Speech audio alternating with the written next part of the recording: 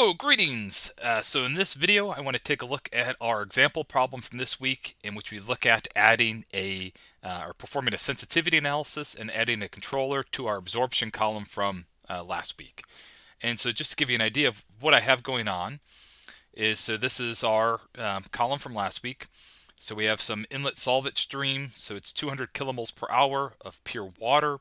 We have 20 degrees C and 1.04 bars. The gas that I need to treat, so it's 30 degrees C and 1.04 bars, a flow rate of 100 kilimoles per hour, 3.2 mole percent acetone in the balance air. Okay, and all of that is over here in the problem statement. And then the column, right, I have an operating pressure of 1.03 bars in 6 stages. Okay, and so the key is if I run this and I look at my treated gas, my treated gas is 1.425 mole percent acetone. Now the problem statement is such that, okay, so, as this process currently stands, or as my flow sheet with these, input variables, currently stands, my outlet acetone concentration is 1.42 mole percent. My specification is that I need to get the concentration to be less than 0.3 mole percent. Right, so I need the exit concentration to be less than 0.3 mole percent or 0.003 mole fracs. So if I think in terms of knobs I can turn, so we're going to assume at this point that the only knob I can turn is I have some valve that I can use to control the inlet solvent flow rate. Right, and so I know that if I increase the solvent flow rate, the amount of acetone should decrease, just like if I were to decrease the flow rate of my inlet gas, the outlet concentration of acetone should also decrease. Right, it's the same as increasing the inlet solvent flow rate. And I could also mess with changing the number of stages and pressure just like we did last time. Okay, but here I'm just going to think about changing the inlet solvent flow rate just so I could introduce what a sensitivity analysis is, and then how to use a controller to solve for the flow rate to hit that target specification. So first, the sensitivity analysis.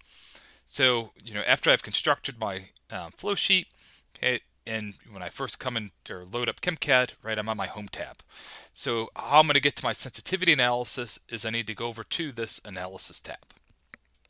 Okay, so under analysis, over to the far left, okay, it's labeled sensitivity here. All right, this is where I set up and I run my sensitivity study.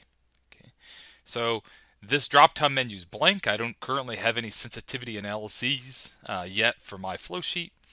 And so I'm going to create one, and I'm going to create one with this button right over to the left, create new sensitivity analysis.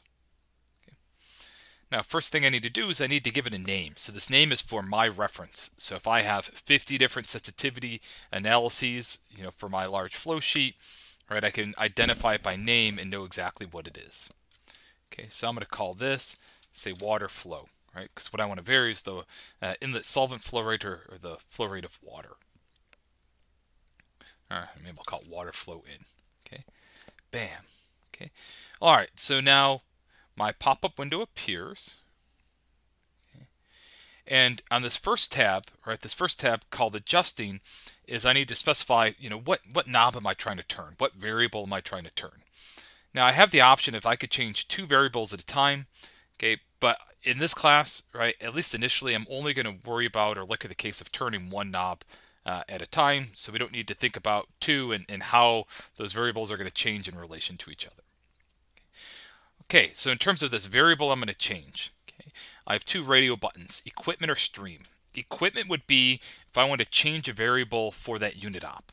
So if I want to look at the effect of, say, changing the number of stages or changing a feed tray, okay, those would be equipment specifications, right? And I'm going to cancel out of this just so you can see what I mean. When I pop open my column, okay, remember variables that I need to specify, right? These are the green ones. Okay, optional variables are, here in black. Okay, so when I think about reference a variable or parameter I'm going to change for that piece of equipment or the unit op, it'd be, say, changing the top pressure, right? Instead of 1.03, maybe I want to look at the effect of decreasing it. Okay. Now, when it comes to changing parameters of the stream, right? Double clicked on the stream, right? This is what I'm thinking of. And so remember up here for stream specification, all right, I could specify 2 of temperature, pressure, or vapor fraction. The ones I specified are in green. And so in this case, I could change temperature or pressure, say of stream 1. or I could change composition. All right, but that's what I'm looking at in terms of what I can change. Okay. All right, so to get back in, so water flow is still selected here. I'm going to click on the cog wheel, which is edit. Right? And so that's just, I wanted to look at things. And so what I want to play with is I want to look at changing the flow rate of water. Okay, so it's not a parameter I'm going to change for my piece of equipment, but it's going to be a stream parameter. Okay, so I click stream, and what stream is, well, ID is referring to the ID number. So I want to change a parameter for stream 1. Okay, cool. What do I want to change? So now when I click on my drop down, I get a whole host of everything. And my inlet stream is just pure water, so I'm just going to click on to change my total mole rate. Okay, but if I want to just specify, just pure water, right, where I could do that as well. Okay, but I'm going to click total mole rate, so then I don't need to select a component. All right, if I was doing flow rate of water from the drop-down menu for component mole rate, I would then also need to select water. Okay, but I'm just going to change the total mole rate. And then next I have variable units. So what are the units for my flow rate? Well, it's, hey, mole rate. Okay. Now I will add, this is a common place to make mistakes, is choosing the wrong temperature or wrong units can sometimes have pretty odd effects. Okay, and we can play with that once we get it working. Okay, so stream 1, I want to change the total mole rate, okay, which has units of mole rate. Variable name, so this is just giving it a name so that when I generate a report, because essentially what the sensitivity study is going to do is it's going to perform a series of calculations and record some variable, for some value of, so I'm going to change some independent variable and measure some dependent variable. And so I want to give that independent variable some human name. Okay, so I'm going to call it water flow in. All right, so it's my inlet water flow rate. And then what do I want to vary it from? Well, we were 200 kilomoles per hour before, and my exit acetone concentration was 1.425 mole percent. So I know that I'm going to need to increase the flow rate of water to bring that concentration down. Okay. And so here I'm going to specify a range of concentrations or range of flow rates to perform calculations over. Okay. So I'm going to write 200 to 500, and then we'll do say, hey, 100 equal steps. Okay, so what this is going to do is it'll first perform a calculation at 200, and then it'll perform 100 additional calculations, right, increasing the flow rate until I get to a flow rate of 500. Okay, so it'll perform 101 calculations. All right, so it'll start with 200, then increase the flow rate and keep increasing it all the way up to 500, performing running my simulation for each of those flows. Okay. All right, and in general, you could make this low if you think the calculation is going to take a while. This one should be pretty fast, right? When I ran it, it says it takes 0 seconds, so it should be pretty quick. Okay. And then what do I want to record? So in my recording tabs, so each tab I can list up to 3 variables I want to track, and there's 4 tabs, right? So I can record up to 12 variables at a time. And so you could think of this as, this is my variable I'm changing, I'm turning. This is my independent variable. And then I think about my dependent variables, what I want to record, right, as a function of that variable I'm changing. Okay. And what do I want to record, right? And so what I want to look at is the mole frac of acetone in this exiting stream, stream 3, is I'm looking for the amount of water, the flow rate of water required to knock that down to 0.3 mole percent. Okay. So what I want to record is I want to look at stream 3. Okay. Now variable, okay, so I can't get mole percent, but I can get a mole frac. And so it's going to come here under, there's total mole rate, total mass rate, and then we have our components. And so I'm going to do component mole fraction. Okay. And now I need to select the component. I want to look at acetone. Okay. And what are the units? Well, mole frac it's dimensionless. So in terms of variable units, right, it's just dimensionless. Again, we can look at what happens when I click something else. Okay, but it's not mole rate. It's not a rate. I think moles are even in there, right? So if I have a batch process, I could get have some number of moles at a given time. Okay, but it's mole frac. It's dimensionless. And what do I want to name this variable? So let's call it, say, acetone out, or something of that nature. Okay, cool, right? And I could add as many variables as I want, but I'm just going to keep it as just acetone for now. All right, now click OK. Now, I only have one unit within my simulation, so just want to draw a comparison here. If I come over to Home, remember if I click Run All is going to perform my mass and energy balances for my entire flow sheet. So if I have 50 unit ops on there, all right, it's going to perform mass and energy balances over all 50 unit ops. Okay.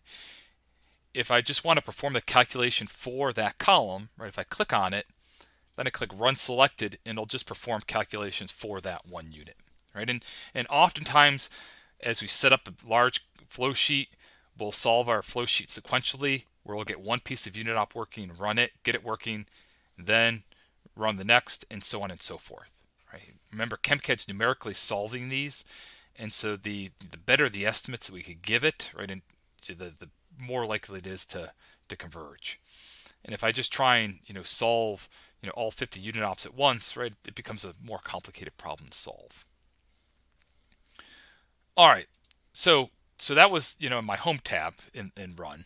Okay, when I come over to Analysis, right, this is different, right? So now under Sensitivity, I've got Water Flow In. Okay, and it's going to be the same thing, right? So this is going to be such that here I'm going to run my sensitivity analysis. Okay, and the buttons are going to be the same, right? So this is, I have a flow sheet with 50 unit ops. When I perform this sensitivity study, so as I change the flow rate of water, I'm going to solve my mass and energy balances for all 50 unit ops. Okay. Where Run Selected is, I'm just going to perform the calculation for one unit op. If I have it highlighted, that's what it is by default. If I don't have anything highlighted, then I need to indicate it. What's going to happen in my sensitivity study again is I'm going to vary the flow rate from 200 to 500 kilomoles per hour. Right? For each iteration, I'm going to solve my mass and energy balances. So if I have 50 unit ops, right, and maybe I can, the performance of my stripping or absorbing column is independent of everything else, well, then it might be completely unnecessary to, do a run all to solve my mass and energy balance for everything. Okay, and it might be better just to have it on this one. Okay, so anyway, so these are the same, but now we're talking about running our sensitivity analysis, which is going to be running a bunch of calculations sequentially. Okay, so if I do Run Selected, okay, you'll see it's running 101 iterations, took a whopping 2 seconds. So now to look at the results. Okay, so I'm going to click on Plot Results. Okay, so here's my sensitivity analysis, right? Water flow in is what it gives it it gives it its name by default. Okay, my X variable, right? I call that water flow in. Okay, actually I call that, these are all the same. I should have changed it up, but water flow in. Okay, that's the name of the variable that I'm changing. That's my water flow rate from 200 to 500 kilomoles per hour.